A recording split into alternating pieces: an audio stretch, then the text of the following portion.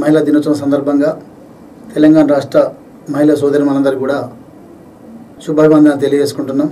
ఈ మహిళా దినోత్సవం సందర్భంగా మన రామగుండం జెడ్పీటీసీ గారు శ్రీమతి కందుల సంధ్యారాణి గారిని మన CMTV కార్యాలయానికి ఆహ్వానించేసి ఈ మహిళా దినోత్సవం పైన తమ అభిప్రాయాలని మనం ఎలా ఉండి చర్చించుకోవడం కొరకు మనం పిలుచుకోవడం జరిగింది. వారికి ఒకసారి పరిచయం చేసే ముందు రామగుండం జెడ్పీటీసీగా అలాగే జిల్లా శిశు సంక్షేమ శాఖ స్టాండింగ్ కమిటీ చైర్మన్గా అలాగే ఈ మధ్యలో మలేషియాలో సేవరత్న అవార్డు పొందినటువంటి ఒక లీడర్గా అలాగే జిల్లా ప్రణాళిక బోర్డు సభ్యులుగా వారు కొనసాగుతున్నారు. ఇక్కడికి వచ్చే వారికి మరోసారి కృతజ్ఞతలు తెలియజేసుకుంటూ సంధ్యారాణి గారు నమస్కారం అమ్మ. సో ఈరోజు అంతర్జాతీయ మహిళా దినోత్సవం. ఈ సందర్భంగా మిమ్మల్ని మా CMTV సాదరపూర్వకంగా ఆహ్వానించింది. Thank you. మీ ద్వారా మేము మహిళల లోకాన్ని తెలియడం కోసం మీ యొక్క యాక్టివిటీస్, తర్వాత మీరు జెడ్పీటీసీగా ఎట్లా సక్సెస్ అయినరు, తర్వాత ప్రభుత్వ ప్రణాళికలు ఎట్లా అమల్లోకి వచ్చేస్తున్నవి, చట్టబద్ధత ఎలా ఉంది, మహిళా రిజర్వేషన్స్ ఎలా ఉన్నవి, టీంలు కానీ తర్వాత ఇంకా మహిళలకు సంబంధించిన చట్టాలైన అమల్లోకి ఎలా ఉన్నవి దాని గురించి మీతో మాట్లాడడానికి మేము ముందుకు రావడం జరిగిందమ్మా. ఫస్ట్ మీరు పరిచయం చేసుకుని మీ భర్త ఎక్కడ, మీ సొంత ఇల్లు, మీ భర్త గారి పేరు, మీ పిల్లలు ఎంతమంది, మీరు ఏం చదువుకున్నారు దాని గురించి మీరు మాకు తెలియాల్సిన మిమ్మల్ని ఆహ్వానిస్తున్నాం. ఓకే, CMTVకి ముందుగా నన్ను ఇక్కడికి ఆహ్వానించినందుకు ప్రత్యేకంగా ధన్యవాదాలు తెలుపుకుంటూ తెలంగాణ రాష్ట్ర మహిళా సోదరిమణులందరికీ కూడా ప్రత్యేకంగా ఇవాళ అంతర్జాతీయ మహిళా దినోత్సవ శుభాకాంక్షలు తెలియజేస్తూ ఉన్నా. నా పేరు కందుల సంధ్యారాణి. మాది సొంత గ్రామం ఆదిలాబాద్ జిల్లా పెర్కపల్లె గ్రామం. మా భర్త గారు అంటే మా అత్తగారు ఇక్కడ రామగుండం మండలం లింగపూర్ విలేజ్. మా భర్త కందుల పోచం గారు. నేను ఇంటర్ వరకు చదువుకున్నా. నాకు 2 పిల్లలు. పాప ఇంటర్ సెకండ్ ఇయర్ చదువుతుంది, బాబు 9th క్లాస్ చదువుతున్నాడు.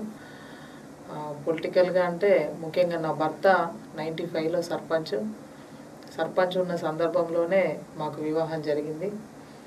వివాహం జరిగిన తర్వాత ఇంకా తను చేసేటువంటి ప్రజలకు చేసేటువంటి సేవా కార్యక్రమాలలో నేను కూడా అంటే ఇంటికి అందరూ కూడా సమస్యలపై రావడం, దానిపై స్పందిస్తూ తను లేకపోయినా వాళ్ళకి సమాధానం చెప్పి పంపించడం, ఇట్లా ప్రజలతో మమేకమై ఉన్నాం అప్పటి నుండి. ఆ తర్వాత పిటిసి కూడా చేయడం జరిగింది. ఆ తర్వాత రిజర్వేషను మహిళకు కేటాయించడం వల్ల మహిళా రిజర్వేషన్లో నేను కూడా ప్రజల్లో మమేకమై ప్రజాసేవ చేయాలనేటువంటి ఆలోచనతో రావడం జరిగింది. ఆ తర్వాత ఎంపీపీగా మళ్ళీ తర్వాత జెడ్పీటీసీగా ఇక్కడ ప్రజలు అవకాశం కల్పించారు. ముఖ్యంగా చెప్పాలంటే ఈ జెడ్పీటీసీగా అయితే జనరల్ రిజర్వేషన్లో మరి మా ప్రాంత ప్రజలందరూ కూడా నాకు మహిళగా అవకాశం కల్పించారు. దాదాపు అన్ని పార్టీలు కూడా జెంట్స్ నిలబెట్టినప్పటికీ కేవలం తెలంగాణ రాష్ట్ర సమితి నుండి మహిళగా ప్రజల వద్దకు వెళ్తే భారీ మెజార్టీతోని ఉమ్మడి కరీంనగర్ జిల్లాలో నెంబర్ 1 మెజార్టీని నాకు అందించి ఇవాళ జెడ్పీటీసీగా నిలబెట్టిండ్రు. కాబట్టి ఎప్పుడు కూడా అంటే అంత మంచి అవకాశం కల్పించినందుకు ప్రజలందరికీ కూడా ఎప్పుడు సేవ చేస్తూ వాళ్ళతో మంచి పేరు తెచ్చుకోవాలనేటువంటి ఆలోచనతో ఇవాళ ప్రజలలో ముందుకెళ్తా ఉన్నాం. హౌస్ వైఫ్గా ఉండి రాజకీయాల్లోకి ఎంటర్ అయిందని చెప్పేసి మీరు చెప్పారు కదా. రాజకీయాల్లోకి ఎంటర్ అయిన తర్వాత మీకు మీ భర్త గారి సహకారం కానీ, మీ అత్తమామల సహకారం కానీ, మీ ఆడపడుచు సహకారం కానీ, గ్రామ ప్రజల సహకారం కూడా ఏ రకంగా ఉంది? అంటే మొదటగా గృహిణిగా ఉన్నప్పుడు ప్రజలు వచ్చేటువంటి ప్రజల్ని రిసీవ్ చేసుకోవడం, వాళ్ళకు ఉన్నటువంటి ఇబ్బందులు తెలుసుకోవడం, ఒకవేళ ఆ సమయంలో తను లేకపోతే మా భర్త లేకపోతే వాళ్ళకు సమాధానం చెప్పి పంపించేటువంటి పరిస్థితి ఉండే. ఆ తర్వాత నేనే స్వయంగా దీంట్లోకి రావడం వల్ల అంటే నా భర్త ప్రోత్సాహం 100% ఉంది. ప్రతి విషయంలో ఎట్లా ప్రజలతో మమేకం కావాలని ఎప్పటికప్పుడు నాకు సలహాలు ఇవ్వడం. ముఖ్యంగా మా కుటుంబ సభ్యులైతే ప్రతి ఒక్కరు కూడా అత్తమామలు కావచ్చు, మా మరిది వాళ్ళు కావచ్చు, తోటి కోడళ్ళు ప్రతి ఒక్కరు కూడా నేను లేనటువంటి సమయంలో ప్రజలు వస్తే రిసీవ్ చేసుకోవడం, ఒకవేళ నేను బిజీగా ఉన్నా కూడా వాళ్ళని కూర్చోబెట్టి వాళ్ళ ఇబ్బందులను తెలుసుకోవడం, ఇంకా నేను ఏ రకంగా ముందుకు పోవాలనే దాని మీద కుటుంబ సభ్యుల ప్రోత్సాహం చాలా గొప్పగా. మా ఆడపడుచు కావచ్చు ప్రతి ఒక్కరు కూడా కుటుంబంలో ఎవరు అనేది తీసివేయకుండా అందరూ కూడా నన్ను బాగా గొప్పగా ముందుకు నడిపించింది. కాబట్టి ఈరోజు ఈ రకంగా సక్సెస్ అవుతా ఉన్నాను. మన తెలంగాణ రాష్ట్రంలో కాంగ్రెస్, బీజేపీ, తర్వాత టీఆర్ఎస్, తర్వాత టీడీపీ లాంటి పార్టీలు ఉన్నాయి కదా. మీరు టీఆర్ఎస్ పార్టీని ఎందుకు ఎన్నుకున్నారు? టీఆర్ఎస్ పార్టీ నుంచి సేవ చేయాలని ఎందుకు అనుకున్నారు? గతంలో తెలుగుదేశం పార్టీలో పనిచేసిన వాస్తవంగా తాను మా భర్త సర్పంచ్గా ఉన్నప్పుడు కావచ్చు, ఎంపీటీసీగా, నేను తర్వాత ఎంపీటీసీ అయిన తర్వాత ఎంపీపీగా ఉన్నప్పుడు తెలుగుదేశం పార్టీలో ఉండే. అప్పుడు తెలంగాణ ఉద్యమం గొప్పగా జరుగుతూ ఉన్నది. ఆ ఉద్యమ సమయంలో ఏదైతే తెలుగుదేశం పార్టీకి సంబంధించి అధ్యక్షులు మన ఏదైతే ఉద్యమం నడుస్తున్నటువంటి సందర్భంలో పూర్తి స్థాయిలో దీనికి మద్దతు చేయకుండా నాకు 2 రాష్ట్రాలు కూడా సమానమే అని మాట్లాడడం, తెలంగాణకు పూర్తిగా మద్దతు చేయకపోవడం వల్ల దానికి రిజైన్ చేసి కొద్ది రోజులు అంటే నేను ఎంపీగా ఉన్నప్పుడు పదవితో పాటుగా పార్టీకి కూడా రాజీనామా చేసి ప్రజలలో ఉద్యమాలలో పాల్గొన్నాం. ఆ తర్వాత తెలంగాణ కోసం 100% పోరాటం చేసి చావో రేవో తెలుసుకుంటూ కేసీఆర్ గారు ఆమరణ నిరాదీక్ష చేయడం, దాంతో అనేక ఉద్యమాలు ఇక ముందుకు నడవడం, దాన్ని చూసి ఇన్స్పైర్ అయ్యి మాత్రమే కేసీఆర్ గారి బాటలో నడవాలని ఆ పార్టీ తీర్థం పుచ్చుకోవడం జరిగింది.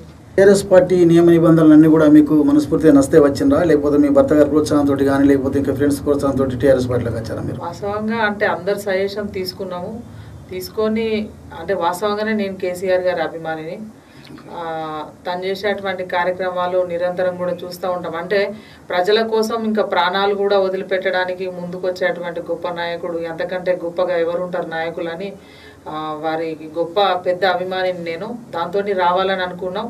తర్వాత మా భర్త కావచ్చు, నా దగ్గర ఉన్నటువంటి క్యాడర్ను కూడా సలహా తీసుకుంటే మంచి ఆలోచన అని చెప్పి ముందుకు నడిపించడం జరిగింది. దాంతోనే పార్టీలో జాయిన్ అయినాం. టీడీపీ పార్టీలో ఉన్నప్పుడు మీరు ఎంపీగా పనిచేశారన్నారు కదా, సో అప్పుడు మీరు చట్టబద్ధత ఏం చేసిండ్రు? తర్వాత టీడీపీ పార్టీ తరఫున మీకు ఈ మా రామగుండం మండల ప్రజలకు ఎలాంటి సక్సెస్ఫుల్ అయిన వర్క్స్ చేశారు? ఏమైనా 1-2 ఏమైనా ఉంటే చెప్పండి. అయితే మండల పరిషత్ అధ్యక్షులుగా ఉన్నప్పుడు వాస్తవంగా అప్పుడు కాంగ్రెస్ గవర్నమెంట్లో ఉండే, మేము ప్రతిపక్షంలో ఉన్నాం. అయినప్పటికీ కూడా ముఖ్యంగా స్వశక్తి సంఘాలు అప్పుడు పూర్తిగా అవగాహన ఉండకపోయేది వాళ్ళకి. అంటే లోన్స్ తెచ్చుకోవడం, ఖర్చు పెట్టడం, బిజినెస్ చేసుకోవాలి, ఆర్థికంగా ఎదగాలనేటువంటి ఆలోచన వాళ్ళలో చాలా తక్కువగా ఉండేది. అప్పుడు దాదాపు అన్ని గ్రామాల్లో కూడా స్వశక్తి సంఘాల సమావేశాలు ఏర్పాటు చేసుకుంటూ ఆర్థికంగా మహిళలు ఎదగాలనే దాని మీద చాలా గొప్పగా అవేర్నెస్ కల్పించడం, చాలామంది షాప్స్ కావచ్చు ఇంకా ఇతరత్ర పెట్టుకొని చాలామంది ఆర్థికంగా ఎదిగిన వాళ్ళు ఉన్నారు ఇప్పటికి కూడా. అట్లనే మహిళలకు చాలా ఈ నీటి వసతి కొరత ఉండేది. అప్పుడు మాకు వచ్చేటువంటి నిధులతోని దాదాపు మహిళలకు ఇబ్బంది కాకుండా ఎక్కడ నీళ్ళ కొరత ఉన్నది, మహిళలకు ఎక్కడైతే ఇబ్బందులు ఉన్నాయో వాటి మీద ఎక్కువగా ఫండ్స్ కేటాయించి వర్క్ చేసేవాళ్ళం. ముఖ్యంగా మా సొంత గ్రామం లింగాపూర్లో అయితే 24 hours వాటర్ ఇంకా. అంటే ఇప్పటికి కూడా అంటే నిజంగా అంటే తెలంగాణ స్టేట్లో ఉండొచ్చు, కానీ ఇక్కడ ఉన్నంతగా వాటర్ ఫెసిలిటీ అయితే ఇంకో చోట ఉండదు. అంత గొప్పగా వాటర్ అందిస్తూ ఉన్నాం కేవలం మహిళల అభివృద్ధి దృష్టిలో పెట్టి. లింగపూర్ గ్రామం అనేది మీ సొంత విలేజ్ కాబట్టి అక్కడ 24 hours స్కీమ్ అని పెట్టింది. మరి మీరు మండల టోటల్ 20 గ్రామ పంచాయతీలు యూఆర్ ద ప్రెసిడెంట్. అలాంటప్పుడు అన్ని గ్రామాలు కూడా అలాంటి సౌకర్యాలు కల్పించారు 100%. అంటే కొంత ఇబ్బంది ఉండొచ్చు, కానీ మ్యాక్సిమం ఇబ్బంది కలగకుండా చూసేటువంటి ప్రయత్నం అయితే చేసినాం. సో మీరు టీడీపీలో ఉన్నప్పుడు ఎంపీపీగా మీరు సక్సెస్ అయినా అనుకుంటున్నారా? 100% సక్సెస్ అయినా. ఎట్లా అంటే ప్రతిపక్షంలో ఉన్నప్పటికి కూడా, ప్రతిపక్షంలో ఉంటే మీ అందరికీ తెలుసు అనేక ఇబ్బందులు ఉంటాయి, కానీ మ్యాక్సిమం అంటే ఎక్కడైనా చిన్న ఆపత అయిందంటే వాస్తవంగా రాత్రి 12 గంటలకు బ్రాహ్మణపల్లిలో మర్రిపల్లి అనే పక్కన ఆమ్లెట్ విలేజ్ ఉంటుంది, అక్కడ ఇల్లు తగలబడ్డది. నా భర్త లేడు, నా కార్యకర్తలు లేరు, ఆ టైంలో నాకు వెహికల్ కూడా లేదు. అయినప్పటికీ కూడా ఇట్లా అయిందని చెప్పి వాళ్ళు స్వయంగా నాకు ఫోన్ చేస్తే నేను ఆటో ఎంగేజ్ చేసుకొని వెళ్ళి వాళ్ళకి ఆర్థికంగా కొంత అమౌంట్ ఇచ్చి వాళ్ళకి రైసు పప్పులు, ఇల్లు మొత్తం తగలబడిపోయింది, కనీసం కట్టుకోవడానికి బట్టలు కూడా లేవు, అన్నీ సమకూర్చి రాత్రి 12 గంటల టైంలో నేను వెళ్ళినా అంటే ఇక అది అంటే గొప్ప ధైర్యం చేసి ఆ టైంలో అంతవరకు జర్నీ చేయడం. ఇట్లాంటి ఇన్సిడెంట్లు చాలా, అంటే ఎవరి సహకారం లేకున్నా కూడా ఇది చేయగలుగుతున్నా అంటే ఇంకా సక్సెస్ అయినా అని చెప్పి నేను భావించుకుంటాను. సో ఈరోజు ప్రపంచ మహిళా దినోత్సవం. ఈ మహిళా దిన సందర్భంగా అంటే మనకు మహిళల అభ్యున్నతికి స్వేచ్ఛ, భద్రత, ప్రోత్సాహం లాంటి కల్పించే విషయంలో ప్రభుత్వాలు చట్టాలు చేసినా చెప్పేసి గొప్పగా అందరూ చెప్పుకుంటున్నారు కదా. ఈ చట్టాలు వచ్చేసినవి, కానీ అమల్లోకి వచ్చే వారికి సామాన్య మానవుడికి న్యాయం జరగట్లేదు అనే వాదనలు వస్తున్నాయి. దానిపైన మీ అభిప్రాయం చెప్పండి. వాస్తవంగా చట్టాలు ఉన్నాయి, ఉన్న చట్టాలు ఖచ్చితంగా అమలు కావాలి. అమలు అయ్యే దాంట్లో కూడా ప్రజలకు పూర్తి స్థాయిలో ఇంకా అవగాహన రావాల్సినటువంటి అవసరం ఉంది. ఎందుకంటే ఏదన్నా చిన్న ఇన్సిడెంట్ జరిగినప్పుడు కంప్లైంట్ ఇస్తాం, పోలీస్ స్టేషన్లో కంప్లైంట్ ఇస్తాం, ఆ తర్వాత న్యాయ విచారణ జరుగుతుంది. కొన్ని కేసులలో ఏమవుతుందంటే ఏదన్నా మాట్లాడి కాంప్రమైజ్ చేస్తే అక్కడ వాళ్ళు కాంప్రమైజ్ అవుతున్నారు, అంటే చట్టం అక్కడ దుర్వినియోగం అవుతుంది. అట్లా కాకుండా పూర్తి స్థాయిలో ప్రజలందరూ కూడా అవగాహన కలిగి ఉండాలి. దానికి తగ్గట్టుగా ప్రభుత్వం నుండి కూడా ఇంకా సేవలు అందించాల్సిన అవసరం ఉంది. చట్టాలు ఉన్నాయి, దాన్ని ఇక్కడి వరకే. చాలా కేసెస్ పోలీస్ స్టేషన్కి వస్తే కాంప్రమైజ్ అయిపోతారు. అంటే అవి న్యాయ విచారణ జరిగి నిజంగానే వాళ్ళకి శిక్ష పడ్డప్పుడు మాత్రమే చట్టం ప్రజలకు సద్వినియోగం అయినట్టుగా ఉంటుంది. అట్లా కాకుండా చాలా కేసెస్ పోలీస్ స్టేషన్ వరకే పరిమితం అవడు, లేకపోతే ఇంకెక్కడన్నా కాలనీల పెద్ద మనుషులు ఉంటే అక్కడే మాట్లాడుకొని చర్చించుకొని కాంప్రమైజ్ అయ్యేటువంటి పరిస్థితి ఉన్నది. దీని మీద పూర్తి స్థాయిలో ప్రజలకు అవగాహన రావాలి. అట్లనే ప్రభుత్వాలు కూడా ఇంకా పెద్ద ఎత్తున కార్యక్రమాలు కూడా నిర్వహించాల్సినటువంటి అవసరం కూడా ఉన్నది. ఏదైనా సపోజ్ ఏదైనా ఇన్సిడెంట్ అయిందంటే ప్రభుత్వ అధికారులు ఖచ్చితంగా పూర్తి స్థాయిలో వాళ్ళకి అవేర్నెస్ కల్పించి ఈ రకంగా ఉంటుందని చెప్పి చేసినప్పుడు మాత్రమే చట్టాలు ఇంకా పేద ప్రజల వరకు కింది స్థాయి వరకు చేరేటువంటి అవకాశం ఉంటుంది. ప్రభుత్వాలు కూడా ముఖ్యంగా చెప్పాలంటే గతం కంటే ఇప్పుడు చాలా గొప్పగా ప్రభుత్వం అయితే పనిచేస్తున్నదని చెప్పి మేము భావిస్తున్నాం. ఎందుకంటే మహిళలకి ఇవాళ ముఖ్యంగా అంతర్జాతీయ మహిళా దినోత్సవం కాబట్టి మహిళలకి చట్టాలపై అవగాహన కల్పించడమే కాకుండా అనేక కార్యక్రమాలు తీసుకున్నది. నిజంగా అంటే పూర్తి స్థాయిలో ఏ ప్రభుత్వమైనా 100% ప్రజలకి న్యాయం చేయకపోవచ్చు, కానీ దాదాపు దాన్ని రీచ్ కావడానికి మాత్రం తెలంగాణ రాష్ట్ర ప్రభుత్వం పనిచేస్తున్నదని చెప్పి మేము భావిస్తున్నాం. అది ఎట్లా అంటే ఇప్పుడు కడుపులో బిడ్డ కాచినప్పటి నుండి కూడా పండు ముసలి వాళ్ళు అంటే కాటికి వెళ్ళే వరకు కూడా ఒక మహిళకి ప్రభుత్వ ఫలాలు అందుతూ ఉన్నాయి. అది ఎట్లా అంటే ఫస్ట్ గర్భిణీ కాగానే గర్భిణీ ఏదైతే నిర్ధారణ జరుగుతుందో అప్పుడు ఆరోగ్య లక్ష్మి స్కీమ్ ద్వారా అనేక రకాలుగా ఆ తల్లికి బిడ్డకి సేవలు అందుతూ ఉన్నాయి. డెలివరీ అయ్యేటువంటి సమయానికి ప్రభుత్వ ఆసుపత్రిలో ఫ్రీగా ఆపరేషన్ కావచ్చు, నార్మల్ కావచ్చు, డెలివరీ చేపిస్తూ తర్వాత 13,000 రూపాయల ప్రోత్సాహాన్ని ఇవ్వడం, కేసీఆర్ కిట్ ఇవ్వడం, ఇట్లా తర్వాత ఫ్రీ ఎడ్యుకేషన్. ఇవాళ ఇంతకుముందు ఇన్ని హాస్టల్స్ లేవు, గురుకులాల స్కూల్స్ లేవు.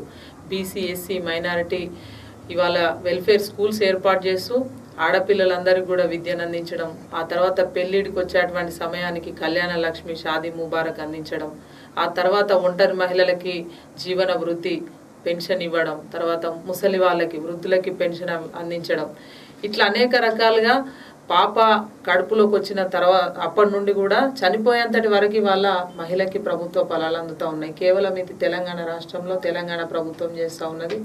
దీనికి చాలా గర్వపడతా ఉన్నాం. ఇంకా కూడా చేయాల్సిన అవసరం ఉంది. ముఖ్యంగా ఈ షీ టీమ్స్ అసలు గతంలో ఎప్పుడు కూడా ఏ ప్రభుత్వం ఈ రకంగా ఆలోచన కూడా చేయలే. మేము నిజంగా జడ్పీటీసీగా ఎన్నికైన తర్వాత మా అందరితో కూడా సమావేశం ఏర్పాటు చేశారు కేసీఆర్ గారు. అప్పుడు అందులో పార్టిసిపేట్ చేసేటువంటి అవకాశం నాకు దొరికింది. పాల్గొన్నప్పుడు కేసీఆర్ గారు ఎప్పుడు కూడా ఏ నిర్ణయం తీసుకున్నా కూడా కింది స్థాయి నుండి గ్రౌండ్ లెవెల్లో ఏ రకంగా ఉంది, మేము ఎట్లా చేయాలని మీద నిర్ణయాలు తీసుకోకుండా కింది స్థాయిలో నిర్ణయాలు తీసుకోవడం అలవాటు. అట్లనే ఆ సమావేశంలో నేను పాల్గొన్నప్పుడు మేమేమైతే అక్కడ చర్చించినామో అవే పాస్ చేయడం జరిగింది. ఇవాళ షీ టీమ్స్ అంటే అనేక రకాలుగా స్కూల్కి వెళ్ళేటువంటి పిల్లలకు కావచ్చు, కాలేజ్కి వెళ్ళేటువంటి పిల్లలకు కావచ్చు, ఉద్యోగానికి వెళ్ళేటువంటి స్త్రీలకు కావచ్చు, ఏదైతే ఈ అన్ని రకాల వేధింపులు, లైంగిక వేధింపులు జరుగుతూ ఉన్నాయో దాన్ని అరికట్టాలంటే ఖచ్చితంగా షీ టీమ్స్ ఏర్పాటు చేయాలని ఆ రోజు నిర్ణయం చేసినాం. దాన్నే ఖచ్చితంగా అమలు చేసిండ్రు. ఇంకా కూడా ఆ రోజు కొన్ని నిర్ణయాలు చేసినాం, అవి కూడా చేసేటువంటి ఆలోచన ప్రభుత్వం చేస్తూ ఉన్నది. అంటే చాలా గొప్పగా మేమైతే గర్వపడతా ఉన్నాం. ఇవాళ అంతర్జాతీయ మహిళా దినోత్సవం అనేది గతంలో ఎన్నడూ కూడా ప్రభుత్వాలు ఏర్పాటు చేయలేము. తెలంగాణ రాష్ట్రం వచ్చినాక మొదటగా అంతర్జాతీయ మహిళా దినోత్సవాన్ని ఏర్పాటు చేసుకుంటూ అన్ని రంగాల్లో ప్రావీణ్యం పొందినటువంటి మహిళలకి అవార్డు కూడా ప్రదానం చేస్తూ ఉన్నది. ఇది చాలా గొప్పగా గర్వంగా ఉంది. కానీ ఇంకా కూడా చాలా చట్టాలు కూడా ఏర్పాటు చేస్తే బాగుంటుంది అనేటువంటి ఆలోచన మాకున్నది. ఎందుకంటే ఈ గ్యాప్ ఏదైనా నేరం చేసిన తర్వాత ఆ నేరస్తుడికి గ్యాప్ ఇవ్వకుండా కొన్ని కఠినమైనటువంటి చట్టాలు ఇంకా వచ్చినట్టు అయిందంటే బాధితులకి మరి వెంటనే పరిష్కారం దొరికేటువంటి అవకాశం ఉంటుందని మేము భావిస్తూ ఉన్నాం. ఎందుకంటే ఒక అమ్మాయిని ఇబ్బంది పెట్టిండు, ఒక అమ్మాయిని లైంగికంగా వేధింపు చేసిండు, లేకపోతే రేప్ చేసిండు అంటే ఆ కుటుంబాన్ని నష్టపరిచిండు. కాబట్టి వెంటనే శిక్ష పడేటువంటి అవకాశం అట్లాంటి చట్టాలు కూడా వస్తే బాగుంటాయని మేము రాష్ట్ర ప్రభుత్వానికి తెలియజేసినాం. ఆ రకం కూడా ప్రభుత్వం నిర్ణయం తీసుకుంటుందని మేము ఆశిస్తూ ఉన్నాం. ఈ చట్టబద్ధత చేసి మనం ఏమని అనుకున్నాం కదా, స్వేచ్ఛ భద్రత కల్పించడంలో షీ టీమ్స్ అనేది ఏర్పాటు చేసిండ్రు గవర్నమెంట్. ఓకే, షీ టీమ్స్ అనేటివి అవి సక్సెస్ఫుల్గా నడుస్తున్నాయని చెప్పేసి మీరు భావిస్తున్నారా? భావిస్తున్నాం.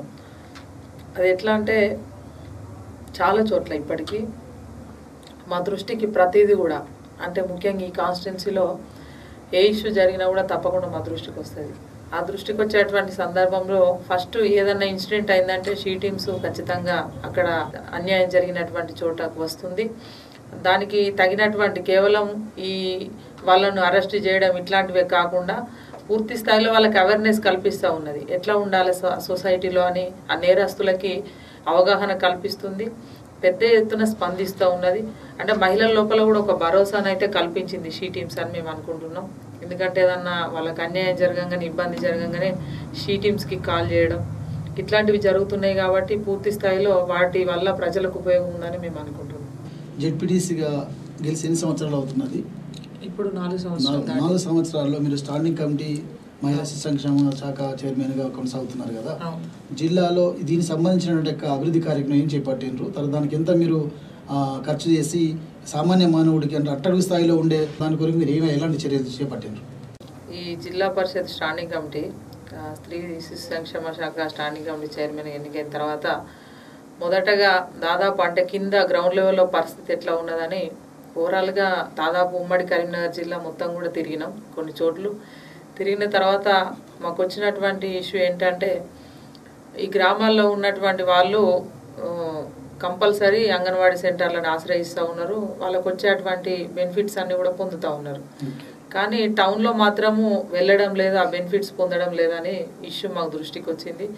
ఆ తర్వాత ఏ సెంటర్లో దాని కింద లబ్ధిదారులు ఎంతమంది ఉన్నారు, ఖచ్చితంగా వాళ్ళంతా కూడా సెంటర్లలో రావాలి. ఆ బెనిఫిట్స్ అన్నీ కూడా గవర్నమెంట్ అందజేస్తూ ఉన్నది కాబట్టి అవన్నీ కూడా పొందాలనేటువంటి ఆలోచనతోని కమిటీలు ఏర్పాటు చేసినాము. గ్రామాల్లో అయితేనేమో సర్పంచ్ కమిటీ చైర్మన్గా ఉంటారు. కింద అందులో ఉన్నటువంటి వాళ్ళు కొద్దిమంది వార్డు మెంబర్లు ఆ కమిటీలో మెంబర్లుగా ఉంటారు. ప్రతి నెల కూడా ఆ సమావేశం ఏర్పాటు చేసుకోవాలి. అట్లే పట్టణంలో కూడా కార్పొరేటరు చైర్మన్గా ఉంటారు. దానికి సంబంధించి ఆ గ్రామ పెద్దవాళ్ళు ఆ వార్డుకు సంబంధించిన వాళ్ళతో కమిటీలు వేయాలని నిర్ణయం చేసి ఆ తర్వాత అవి కూడా కమిటీలు కూడా ఫామ్ చేసినాం. ఆ తర్వాత ఈ ఆరోగ్య లక్ష్మి స్కీమ్ గవర్నమెంట్ ప్రవేశపెట్టింది. అది పటిష్టంగా చాలా గొప్పగా పనిచేస్తూ ఉన్నది. దాదాపు అందరూ కూడా గర్భిణీలు బాలింతలు సెంటర్లలో భోజనం చేయడం చాలా గొప్పగా లబ్ధి వాళ్ళు పొందగలుగుతూ ఉన్నారు. ఇంకా కూడా కొన్ని నిర్ణయాలు ఏంటంటే మన ఎన్టీపీసీ సంస్థ నుండి ఎక్కడైతే సెంటర్లు ఉన్నాయో వాళ్ళకి మౌలిక వసతులు ఇవాళ ప్రభుత్వం నుండి వచ్చేటువంటి నిధులే కాకుండా ఎక్కడైతే మనకున్నటువంటి వీటిని కూడా ఆశ్రయించి వాళ్ళ ద్వారా కూడా సహాయం పొందాలనేటువంటి ఆలోచనతో ఈ మౌలిక వసతుల్లో భాగంగా అనేక రకాలుగా వాళ్ళకి సంబంధించినటువంటి ఫర్నిచర్ కావచ్చు, పిల్లలకు సంబంధించినటువంటి కిట్స్, ఆట వస్తువులు ఇట్లాంటివి ఇప్పించేటువంటి ప్రయత్నం చేసినాం. సో ఇప్పుడు అంగన్వాడీస్ వల్లనే ఈ మహిళా శిశు సంక్షేమం అనేది కొంత మేరకు ప్రజల్లోకి చచ్చుకొని పోతుంటున్నాయి కదా. ఇప్పుడు అంగన్వాడీల పైన కూడా రకరకాల ఆరోపణలు వస్తున్నాయి కదా, అలాంటి వాటిపైన మీరు ఏమైనా చర్యలు తీసుకున్నారా? తప్పకుండా తీసుకున్నాం. కొన్ని మా దృష్టికి వచ్చిన చోట ఇప్పుడు జగిత్యాల్లో ఒక ఇన్సిడెంట్ అయింది. ఇది మన గోదాంలో కొన్ని సరుకులు మిస్ అయినాయి అని చెప్పి మా దృష్టికి రాగానే వెంటనే స్పందించి వెళ్ళి దానికి సంబంధించిన మొత్తం కూడా బయటికి తీసి వాళ్ళ మీద అంటే కేసులు పెట్టించి ఆ చట్టపరంగా ఏ రకమైనటువంటి వాళ్ళకు శిక్ష విధిస్తారో అట్లాంటివన్నీ కూడా ఆ ప్రాసెస్ అంతా కూడా చేయించినాం. వాళ్ళంతా కూడా చాలా హ్యాపీ అయినారు ఆ ఏరియా వాళ్ళు. ఇట్లా చాలా చోట్ల కంప్లైంట్స్ వచ్చినాయి, మా దగ్గరికి వచ్చినాయి. తప్పకుండా స్పందించి వెంటనే ఎవరైతే బాధ్యులు ఉన్నారో వాళ్ళపైన చర్యలు తీసుకునేటువంటి అవకాశం తప్పకుండా ఎప్పటికప్పుడు తీసుకుంటున్నాం. ఇంకా కూడా మార్పు రావాల్సిన అవసరం కూడా ఉంది. అందుకే ప్రాజెక్ట్ లెవెల్లో ఎప్పుడు మీటింగ్స్ ఏర్పాటు చేసినా కూడా ప్రభుత్వం గొప్పగా పనిచేస్తూ ఉన్నది కాబట్టి అధికారులు కూడా గొప్పగా పనిచేయాలి. అప్పుడే ప్రభుత్వానికి గొప్పగా పేరు వచ్చేటువంటి అవకాశం ఉంటుందని ఎప్పటికప్పుడు కూడా వాళ్ళకి తెలియజేస్తూ ఉన్నాం. కొంత మార్పు వచ్చింది, ఇంకా కూడా రావాల్సిన అవసరం ఉంది. Shri Rachakondas skin and cosmetology clinic, hair transplantation centre. మారుతున్న కాలానికి అనుగుణంగా చర్మ సౌందర్య, చర్మ సమస్యలకు అత్యాధునిక పరికరాలతో నూతనంగా ప్రారంభమైన Shri Rachakondas skin and cosmetology clinic Karimnagar లో మొట్టమొదటిసారిగా hair transplantation centre. Doctor Rachakonda Ramesh MBBS MD DVL గారిచే కెమికల్ పీలింగ్ ద్వారా ముఖం మీద కురుపులు, మచ్చలు, మొటిమలు తొలగించబడును. పెళ్లిళ్లు, ఫంక్షన్స్ కు ముందు పంకిన్ పార్టీ పీల్స్ కూడా చేయబడును. మైక్రో డర్మాబ్రేషన్ మెషిన్ ద్వారా చర్మంపై ముడతలకు, నుదుటిపై, కళ్ల క్రింద నల్లటి వలయాలను ట్రీట్మెంట్ ఇవ్వబడును. స్కిన్ మైక్రో సర్జరీ ద్వారా మొటిమలు, ముఖంపై గుంతలకు ప్రత్యేక చికిత్స. ఎలక్ట్రో క్యాటరీ ద్వారా పులిపిర్లు, ఆనెలు తొలగించబడును. ఫోటోథెరపీతో సోరియాసిస్, తెల్లని పూత చికిత్స, తెల్లపూతకు సర్జరీ, మొటిమల ద్వారా వచ్చే గుంతలకు సర్జరీ, బట్టతలకు హెయిర్ ట్రాన్స్ప్లాంటేషన్ చేయబడును. జుట్టు రాలుట, చుండ్రు మరియు అన్ని రకాల చర్మ, సుఖ, కుష్టు వ్యాధులకు ప్రత్యేక చికిత్స కలదు.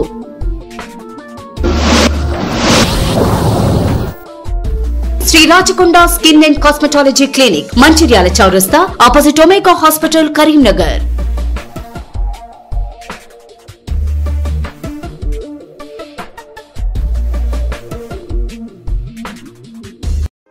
విజయ వరి వైర్స్ అండ్ కేబుల్స్ మరియు పీవీసీ పైప్, వ్యాపార మరియు గృహ అవసరాలకు కావలసిన అన్ని రకాల వైర్స్ అండ్ కేబుల్స్, అపార్ట్మెంట్ అవసరాలకు మరియు వ్యవసాయ అవసరాలకు కావలసిన దృఢమైన పీవీసీ పైపులు మీకు అందుబాటులోకి. విజయ వరి వైర్స్ అండ్ కేబుల్స్ మరియు పీవీసీ పైప్. విజయ వరి వైర్స్ అండ్ కేబుల్స్ మరియు పీవీసీ పైప్, వ్యాపార మరియు గృహ అవసరాలకు కావలసిన అన్ని రకాల వైర్స్ అండ్ కేబుల్స్, అపార్ట్మెంట్ అవసరాలకు మరియు వ్యవసాయ అవసరాలకు కావలసిన దృఢమైన పీవీసీ పైపులు మీకు అందుబాటులోకి. విజయ వరి వైర్స్ అండ్ కేబుల్స్ మరియు పీవీసీ పైప్.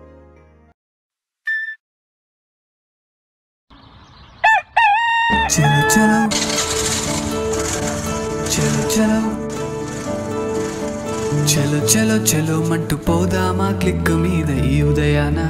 హలో హలో అంటూ మనం చేద్దామా సవారీ హోండా పైన. చిప్పి చికిన్ చక్క చికిన్ చిప్పిరి చికిన్ చక్క చికిన్. కిరాణం కన్నయ్య పాలోసే పాపయ్య, పరుగులతో సాగించే ప్రయాణం మీదయ్యా. చికిన్ చక్క చికిన్ చిప్పిరి చికిన్ చక్క చికిన్. రై రయ్యమంటూ చుట్టూ తిరిగేస్తూ మన గల్లి పోరగాళ్ళు సందడి చేసేనయ్యా. రామయ్య ఆలితో పిల్లలకే రింతలతో సరదాగా సాగాలి. చలో చలో చలో అరి క్లిక్ మీద సవారీ. చలో చలో చలో చిప్పి చికిన్ చక్క చికిన్ చిప్పిరి చికిన్ చక్క చికిన్ చిప్పి చికిన్ చక్క చికిన్ చిప్పిరి చికిన్ చక్క. హే చలో చలో చలో మంటూ పోదామా క్లిక్ మీద ఈ ఉదయాన. హలో హలో అంటూ మనం చేద్దామా సవారీ హోండా పైన. సంప్రదించండి సాయిరామ్ కృష్ణ హోండా, శ్రీనగర్ కాలనీ, రాజీవ్ రహదారి highway, Malkapur village, శివార్, Godavari Khani. Okay, మార్పు వచ్చిందని మీరు ఒప్పుకుంటున్నారు. ఆ మార్పు రావడం లోపల సహకరించినటువంటి టీచర్లకు కావచ్చు, అధికారులకు కావచ్చు, వాళ్ళకి ఏమైనా ప్రోత్సహించడానికి ఏమైనా కార్యక్రమం చేపట్టారా? తప్పకుండా బాగా పనిచేసే వాళ్ళని మేము తప్పకుండా అప్రిషియేట్ చేస్తాము. ప్రభుత్వం కావచ్చు, ఇక్కడ స్థానికంగా నాయకురాలుగా నేను కావచ్చు, వాళ్ళకి గొప్పగా పనిచేసే వాళ్ళకి దాదాపు ప్రతి ఈ ఉమెన్స్ డే అంటే ఐసిడిఎస్ అంటేనే మహిళలకు సంబంధించిన డిపార్ట్మెంట్ కాబట్టి వాళ్ళకి ప్రోత్సాహాన్ని అందించడం, పురస్కారాలు అందజేయడం, గొప్పగా సేవలు అందించే వాళ్ళని అభినందించడం, ఇట్లాంటి సభలు ఏర్పాటు చేసుకొని వాళ్ళకు గుర్తింపుని ఇస్తూ ఉన్నాం. అట్లా చాలామందికి గుర్తింపునిచ్చినాం. నిజంగా అంటే మేము ఏదైతే గుర్తింపునిచ్చినటువంటి సెంటర్స్ కనుక మీరు పోతే చాలా హ్యాపీగా ఫీల్ అవుతారు. ఎట్లా అంటే తల్లి కూడా పిల్లల పట్ల అంత కేర్ తీసుకోదు. అట్లా చాలా గొప్పగా సేవలు చేసే వాళ్ళని ఎప్పటికప్పుడు అభినందిస్తూ వాళ్ళకి పురస్కారాలు అందజేస్తూ ఉన్నాం. ఈ 4 yearsలో మీరు అలాంటి వాళ్ళు ఎంతమంది గుర్తించండి? మీ జిల్లా పరిధిలో, ఉమ్మడి జిల్లా పరిధిలో చాలా మందిని గుర్తించినాం. ఇక్కడ కాన్స్టిట్యున్సీలో అయితే ఒక 20-30 మందిని గొప్పగా పనిచేసే వాళ్ళకి ఇప్పటి వరకు మేము సన్మానాలు చేసినాము. అంటే ఓరల్గా చేయడం వేరు, వాళ్ళకి ప్రత్యేకంగా గుర్తింపునివ్వడం వేరు. కేవలం మేము ఇక్కడ చేయడమే కాకుండా జిల్లా లెవెల్లో, స్టేట్ లెవెల్లో కూడా పురస్కారాలు పొందుకున్న వాళ్ళు ఉన్నారు. సో పని చేయకుండా ఇవన్నీ ప్రభుత్వం యొక్క సూచన సలహాలు ఇంప్లిమెంట్ చేయకుండా ఏదో మమ అనిపించుకుంటూ పోయే వాళ్ళపైన ఏమైనా చర్యలు తీసుకున్నారా? చర్యలు తీసుకున్నాం. అట్లనే ఎప్పుడు కూడా నేను ఏ ప్రాంతానికి వెళ్ళినా, ఇప్పుడు మామూతరం కావచ్చు, కామాన్పూర్ కావచ్చు, ఇంకా అటు సిరిసిల్ల వైపు కావచ్చు, మల్యాల, ఇట్లా చాలా చోట్ల మేము ఎటు వెళ్ళినా కూడా సడన్గా ఆ సెంటర్స్ విజిట్ చేస్తాం. ఎక్కడన్నా కొంత ఇబ్బంది అటు ఇటు ఉండి పిల్లలు లేకపోవడం, సరిగా వాళ్ళు డ్యూటీకి రాకపోవడం, ఇట్లాంటివి కనుక మాకు కనబడితే వెంటనే చర్యలు తీసుకునేటువంటి ప్రయత్నం చేసినాం. చాలా మార్పు వచ్చింది కూడా వాళ్ళలో. సో అలాంటివి చేసినందుకు మీకు మరోసారి తెలియజేసుకున్నాం. ఎందుకంటే ఇప్పుడు దాటవేసిపోయేటువంటి లీడర్లు ఎక్కువైపోయినారు. సో మీరు అందరూ నిమగ్నం ఉన్నారు కాబట్టి మీరు సక్సెస్ఫుల్ యువర్ పోర్ట్ఫోలియో. సరే అండి, ఇప్పుడు చట్టసభల్లో 33% మహిళా రిజర్వేషన్స్ పోరాటాలని చెప్పేసి గత 10 సంవత్సరాల నుంచి వెళ్ళి కొట్లాడుతూనే ఉన్నారు. పార్లమెంట్లో చర్చ జరుగుతూనే ఉన్నవి. తర్వాత రాష్ట్ర ప్రభుత్వాలు తీర్మానం చేసి పంపిస్తూనే ఉన్నారు. అది ఎక్కడ విషయం కూడా అక్కడే ఉన్నాయి కదా. దానిపైన మీరు ఎప్పుడైనా ఈ ఏరియా నుంచి వెళ్ళి చట్టసభల్లో తప్పకుండా ఇంప్లిమెంట్ చేయాలంటే ప్రతిపాదనలు కానీ సిఫారసులు కానీ ఏమైనా చేశారా? తప్పకుండా చేసినాము. అసలు ముఖ్యంగా నేను మండల పరిషత్లో ఎంపీపీగా పదవి బాధ్యతలు చేపట్టిన తర్వాతనే కంపల్సరీ మాకు చట్టసభలలో రిజర్వేషన్ కావాలని తీర్మానం చేసి పంపించినాం. తర్వాత మేము జెడ్పీటీసీగా ఎంపికైన తర్వాత మొదటి తీర్మానం మాది అదే, చట్టసభల్లో రిజర్వేషన్ కల్పించాలని జిల్లా పరిషత్ నుండి తీర్మానం చేసి పంపించినాం. చట్టబద్ధత కావాలని తీర్మానం చేసి పంపించడం జరిగింది. ఇప్పటికి కూడా మేము అదే ఆలోచనతో ఉన్నాం. రాష్ట్ర ప్రభుత్వం కూడా దీనికి తప్పకుండా క్లియరెన్స్ పంపించింది. కానీ అది అయితే బాగుంటుందని మా ఆలోచన, మా తెలంగాణ రాష్ట్ర సమితి ఆలోచన కూడా. మేడం ఆలోచన అనుకుంటూ పోయిన కొద్ది సంవత్సరాలు గడిచి వస్తున్నాయి కదా, మీరు మన తెలంగాణ స్టేట్లో ఉండే ఎంపీలందరికీ కలిసి ఒక రిప్రజెంటేషన్ ఇచ్చేసి అక్కడ దీనిపైన మీ యొక్క ఫుల్గా అక్కడ చేయండి అని చెప్పేసి ఏమైనా మీరు వాళ్ళని కోరినరా? కోరినా వాళ్ళు ఏం చేయకపోతే వాళ్ళ ఇక్కడికి వస్తే వాళ్ళని నిలదీసినరా? అదే జడ్పీటీసీగా మీకు పూర్తి బాధ్యతలు ఉంటాయి కదా? అవును, బాధ్యతలు ఉంటాయి. దాదాపు ఇప్పుడు కేంద్రంలో ఒక పార్టీ ఉన్నది, రాష్ట్రంలో ఒక పార్టీ ఉన్నది కాబట్టి ఇబ్బందులు ఉంటాయి. కానీ దాని మీద ఒత్తిడి చేసేటువంటి ప్రయత్నం మా పార్లమెంటు సభ్యులు ఖచ్చితంగా వాళ్ళ బాధ్యతలు మర్చిపోకుండా చేస్తున్నారు 100%. కాబట్టి వీళ్ళు నిజంగానే వీళ్ళు ఒత్తిడి చేయకపోతే వీళ్ళ మీద మేము ప్రెజర్ చేసేటువంటి అవకాశం ఉంటుంది. వీళ్ళు వాళ్ళ పని 100% చేస్తూ ఉన్నారు కాబట్టి మేము ఒత్తిడి చేసేటువంటి అవకాశం లేదు. అట్లా ఒకవేళ వస్తే 100% మేము ఒత్తిడి చేస్తాం. అంటే ఇప్పటివరకు ఏం చేయలేదు, ఇప్పటి వరకు వాళ్ళ బాధ్యతని తప్పకుండా వాళ్ళు నిర్వర్తిస్తున్నారనే అటువంటి ఆలోచనలోనే ఉన్నాం. వాళ్ళు కూడా అట్లా చేస్తూ ఉన్నారు. తప్పకుండా ఒకవేళ అట్లాంటి అవకాశం వచ్చిందంటే ఒత్తిడి చేసేటువంటి పరిస్థితి తప్పకుండా తీసుకుంటాం. ఓకే మేడం, మనకు బీజేపీ గవర్నమెంట్ సెంటర్లో ఉంది కాబట్టి ఇక్కడికి సంబంధించిన మంత్రులు కానీ ఎవరైనా వచ్చినప్పుడు మీరు చట్టసభలో ఎందుకు దీన్ని మనం చేస్తారంటే ఒక ధర్నాలు కానీ ఏమైనా వాళ్ళ సమక్షంలో చేశారా? నిరసన కార్యక్రమాలు ఎప్పటికప్పుడు చేస్తూ ఉన్నాము. కానీ నిరసన కార్యక్రమాలు చేయడం వేరు, వాళ్ళకు చేయాలనేటువంటి ఆలోచన రావడం వేరు. ఒకవేళ నిజంగానే మా పార్లమెంట్ సభ్యులు ఇంకా ప్రెషర్ పెరిగి ఖచ్చితంగా చేసినట్టు అయిందంటే చాలా సంతోషం. లేకపోతే నిరసన గళాలు కూడా చేసేటువంటి అవకాశం తీసుకుంటాం. ఇప్పుడు మనకి ఈ చట్టసభల్లో కానీ జాబ్స్ చేసే కాడ కానీ తర్వాత పోలీస్ డిపార్ట్మెంట్లో కానీ చాలామంది మహిళలు 50% వస్తున్నారు కదా, వాళ్ళకి పురుషులతో పాటుగా సమానమైన అవకాశాలు కల్పించలేవన్న ఆరోపణలు కోకోలుగా వస్తున్నాయి. అట్లాంటి వాటిని మీరు ఏమైనా నిర్వహించడానికి ఏమైనా చర్యలు చేపట్టినా, వాళ్ళకి ఏమైనా కాసేసి అవగాహన సదస్సులు ఏర్పాటు చేశారు? వాస్తవంగా తెలంగాణ రాష్ట్ర ప్రభుత్వం అయితే ఎంత గొప్పగా అంటే నేను చెప్పడం అని కాదు, ఇప్పటి వరకు లేనటువంటి అనేకమైనటువంటి అవకాశాలను మహిళలకు కల్పిస్తూ ఉన్నది. అది ముఖ్యంగా హెల్త్ డిపార్ట్మెంట్లో అయితే ఇంతకుముందు మెటర్నిటీ లీవ్ తక్కువ ఉండేది, అది ప్రభుత్వమే సొంతంగా నిర్ణయం తీసుకొని పెంచడం జరిగింది. అట్లనే మొన్న రిక్రూట్మెంట్ జరిగినటువంటి ఈ కానిస్టేబుల్ రిక్రూట్మెంట్లో కూడా వాళ్ళకి పర్సంటేజ్ అంటే మహిళా రిజర్వేషన్ కల్పించడం జరిగింది. ఇట్లా అనేక రకాలుగా నిర్ణయాలు తీసుకుంటా ఉన్నది. కానీ ఇంకా సమానంగా కూడా ఇవ్వాల్సిన అవసరం ఉన్నది. ఓకే, అవసరం అంటే చేస్తే వాళ్ళ సమానత్వం వచ్చేస్తుంది, ఈక్వాలిటీ అంటే ఇప్పుడు సాలరీస్ అయితే ప్రతి డిపార్ట్మెంట్ లో ఈక్వల్ గా ఉంటాయి. వర్క్ చేసే దగ్గర ఇంకా పూర్తి స్థాయి భద్రత వాళ్ళకి కల్పించాలి.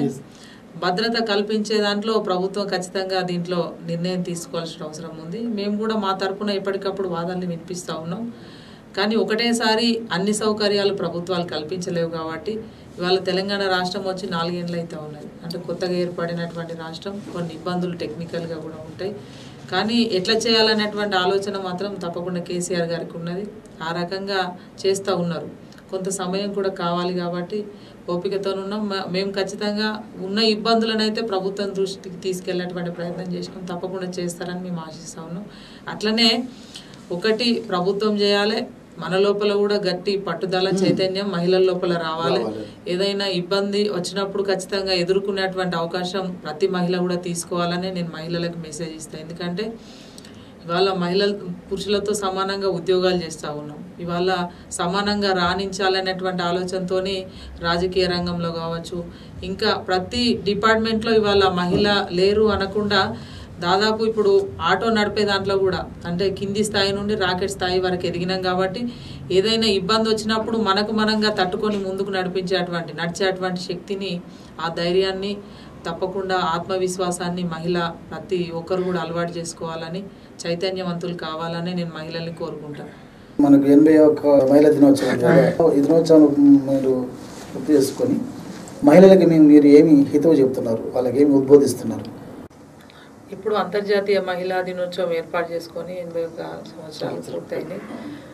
అయితే ఎప్పుడు కూడా అంటే ఈ అంతర్జాతీయ మహిళా దినోత్సవం అంటే మార్చి 5 రోజే మహిళా దినోత్సవం కాకుండా ప్రతిరోజు కూడా నాదిగా భావించాలని నేను మహిళలను కోరుకుంటాను. ఎందుకంటే ఒకప్పుడు మహిళా దినోత్సవం అంటే గ్రామీణ ప్రాంతాల్లో ఉన్నటువంటి మహిళలకు తెలియదు. వాస్తవంగా వాళ్ళు రోజువారీలాగానే వాళ్ళ పని వాళ్ళు చేసుకుంటూ బతికేటువంటి పరిస్థితి ఉండే.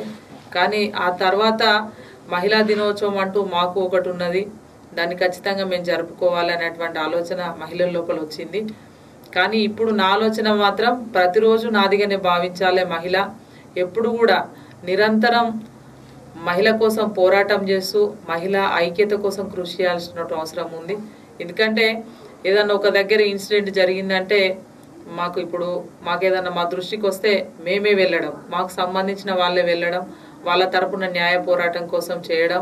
ఇట్లా కాకుండా ఎవరికి ఏదైనా కూడా అన్ని పార్టీలు ఎజెండాలు అన్నీ కూడా పక్కన పెట్టి మహిళకి అండగా నిలబడి మరి ముందుకు నడిచినట్టు అయిందంటే మహిళ ఆత్మగౌరవంతో రాబో రోజుల్లో మరి సమానంగా జీవించగలుగుతుంది అనేటువంటి ఆలోచన నాది. కాబట్టి మహిళలందరం కూడా ఐక్యతతోని ముందుకు నడవాలని కోరుకుంటూ మహిళలందరికీ కూడా మరొకసారి అంతర్జాతీయ మహిళా దినోత్సవ శుభాకాంక్షలు. ఎప్పుడు ఏ ఇబ్బంది కలిగినా మనోధైర్యంతో ఆత్మవిశ్వాసంతో మహిళలందరూ కూడా ముందుకు నడిచినప్పుడే మనం సమాజంలో నెగ్గగలుగుతాం అనేటువంటి ఒక విషయాన్ని మాత్రం మహిళా లోకానికి తెలుపగలుగుతాం. సో మీరు CMTV ఛానల్కి వచ్చేసి మీకు అభిప్రాయాన్ని చెప్పి తర్వాత CMTV ఛానల్ ద్వారా మహిళా లోకానికి మీరు పిలుపునిచ్చారు కదా, ఈ విషయంలో CMTV యొక్క కోఆపరేషన్ మీకు ఎలా ఉంది? CMTVకి ప్రత్యేకంగా అభినందనలు. మహిళల కోసం అంటే ఈ రకంగా ఈ డే రోజు మహిళా దినోత్సవం రోజు ఇట్లా ఒక కార్యక్రమాన్ని నిర్వహించాలనేటువంటి ఆలోచన కూడా చాలా గొప్పది. మా మహిళలందరి తరఫున ప్రత్యేకంగా అభినందనలు తెలియజేస్తా ఉన్నా. ఇంతే కాకుండా రెగ్యులర్గా CMTVని వాచ్ చేస్తాం కాబట్టి అనేక కొత్త నూతన ఒరవడితోని ఒక నూతన ఆలోచన విధానంతోని CMTV ముందుకెళ్తా ఉన్నది. ఇంకా మీ ప్లానింగ్ కూడా చాలా గొప్పగా ఉన్నది. రాబోయేటువంటి రోజులలో ఇంకా గొప్పగా అనేక కార్యక్రమాలు నిర్వహిస్తూ కేవలం ఇదే కాకుండా దాదాపు ఇప్పటికే అన్ని కార్యక్రమాలని కవర్ చేస్తూ ఉన్నారు. మహిళలకు సంబంధించినవి కావచ్చు, వంట వార్పు ఇట్లాంటి కార్యక్రమాలు చాలా గొప్పగా కొత్త ఆలోచన విధానంతో ముందుకు నడుస్తూ ఉన్నారు.